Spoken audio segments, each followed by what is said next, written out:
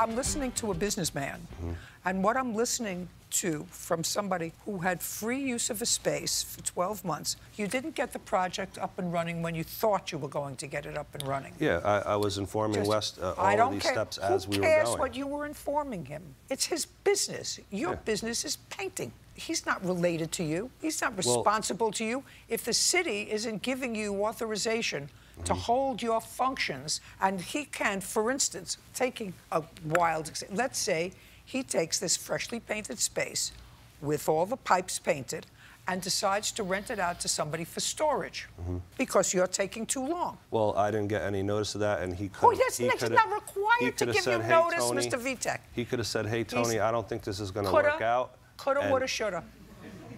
Coulda, woulda, shoulda. We're talking contract. Yeah, of course he wouldn't, because I was down there doing free work. We're not talking what he could have done if he was a nice guy.